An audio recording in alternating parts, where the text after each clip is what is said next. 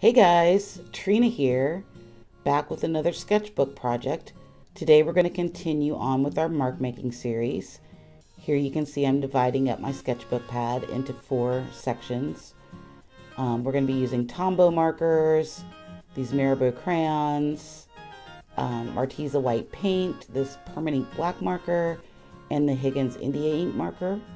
And also my acrylic paint that I made out of chalk. So if you haven't seen that video, I'll leave a link up above for you to check that out. This paint I have to stir up a little bit because it tends to sink.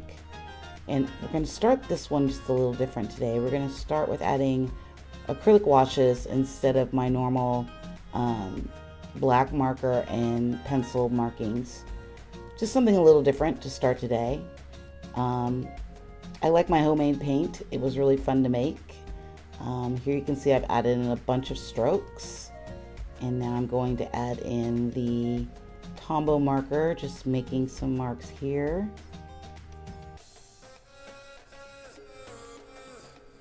And adding in some blue.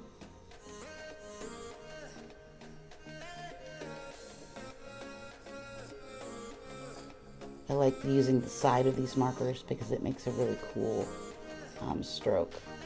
Now we're adding in some gray Mirabu crayon to add a different color into the marks. I love these big fat marks that you can smear out with your fingers. It's super fun.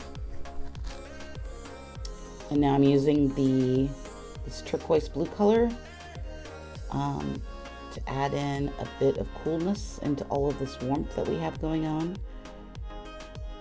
I've been very inspired by autumn colors layly. Here in Kansas, the colors are just amazing right now. We've got a little burnt rust color we're going to add in.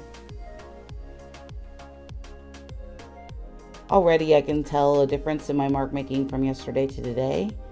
It's very free. I don't usually do a lot of thinking when I make these. I just sort of make whatever I feel like making. And it usually comes together pretty quickly. I don't spend more than 20 minutes on these sketches, so they're really fun, creative releases when you need a release. And sometimes, you know, you just have to scribble.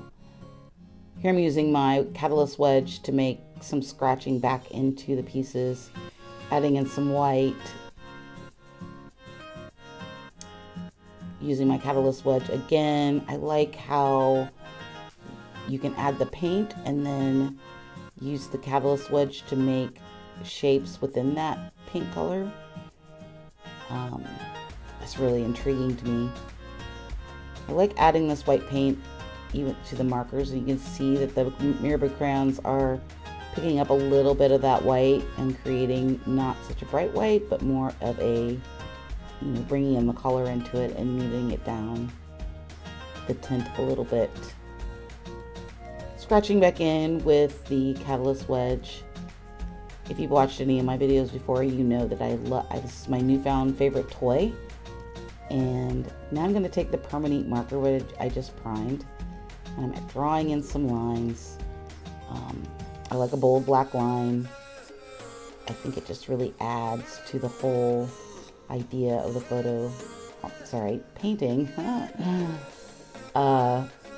This marker is fastly becoming a fave. I mean, I love how you can make these just fluid whole arm gesture marks.